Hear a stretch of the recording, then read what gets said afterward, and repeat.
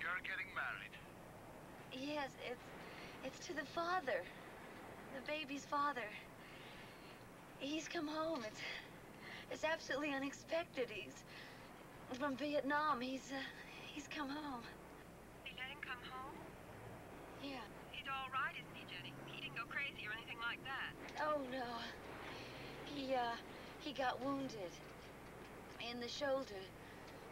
So they gave him a medical discharge. He's crippled. She's gonna marry a cripple. Oh, no. He just got wounded a little bit. He's perfectly all right. Jenny, nobody gets wounded just a little.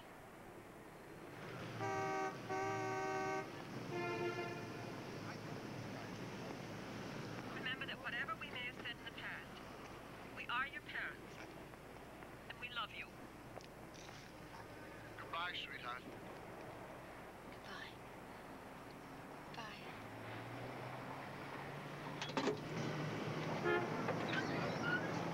How'd it go? Okay, I told him.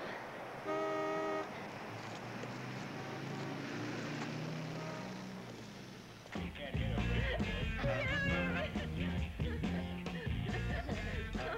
Oh, I really must be drunk. Oh. What's the matter? I think the baby's drunk. I felt it move, and it moved like it was drunk. Poor little thing. Could a baby inside get drunk? I don't know. Could I touch it, Jenny? Sure. Give me your hand.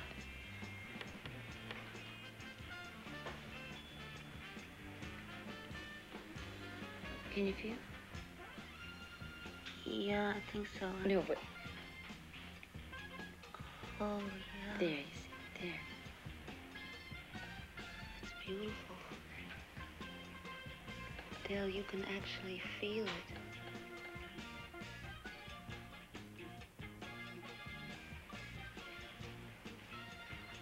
You know, I almost had a baby once.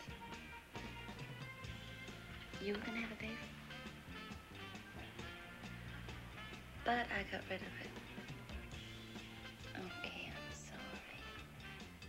No, but, you know, I really admire you for going through with it. At the beginning, I guess I just thought it'd go away. Oh, I know. I know it's none of my business, but How did you get caught? I don't know. I guess I never really had the nerve to take the pill. Nerve? Yeah. I mean, you get up every morning and you take a pill. Suppose you took a pill every morning and nobody asked me. You're beautiful. Beautiful, but big. I'm really getting married, for God's sake.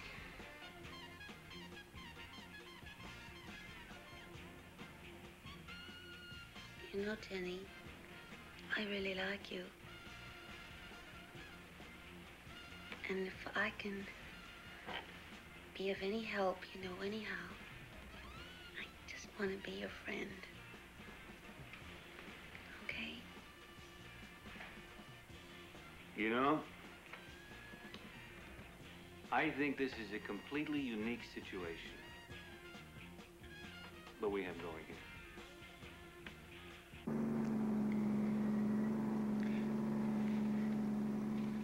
I know that you don't necessarily love me. I mean, it's part of our agreement, and I'm perfectly content with the arrangement as it now stands. So I don't want you to get me wrong. But there is something I'd like to know. That baby, you know, the one that Kay got rid of, was it yours? That was before I met her. Way before. I'm glad. I think you're really gonna like my father. He's kind of eccentric. Well, no, not really. He's a perfectionist. That's more what he is. He makes teeth. He does what? He makes teeth. You know, bridges, caps, molars. It's kind of an art that's dying out.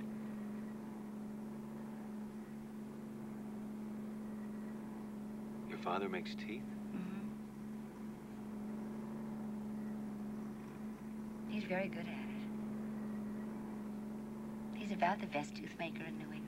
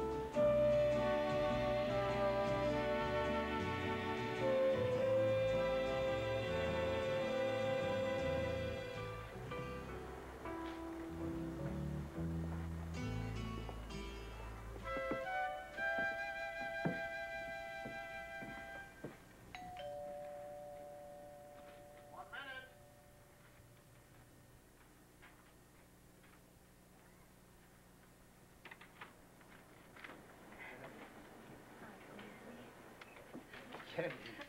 Oh, Jenny. Daddy. Oh.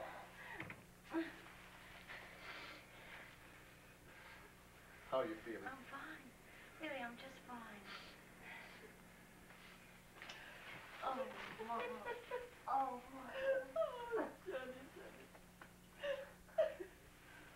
Oh. How do you feel? I'm fine, really. I'm so sorry. Come in. Come in.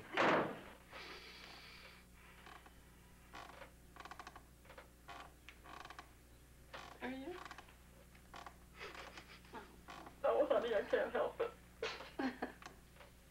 I put your bags in Jeff's room. Yes, fine, thank you. He's away now, Yes. in the Navy. And oh, there are clean sheets on your bed and your own towel. And if you need a extra blanket or even another pillow, don't be afraid to just shout right out. Speak right up. Everybody in this house does.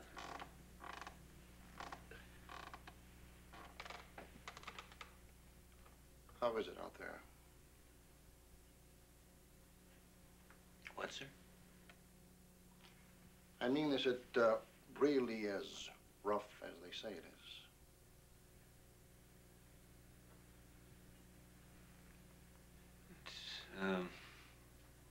It's so-so. Well, you know, you never know from reading the papers. Duff joined up the Naval Reserve while he was still in high school. Durf, our boy, Durf, he's in the Pacific now. You know. Yes. That's Durf. We've given you his room. He's in the Pacific now. Yes. Oh, look how thin her face has gotten, Charles.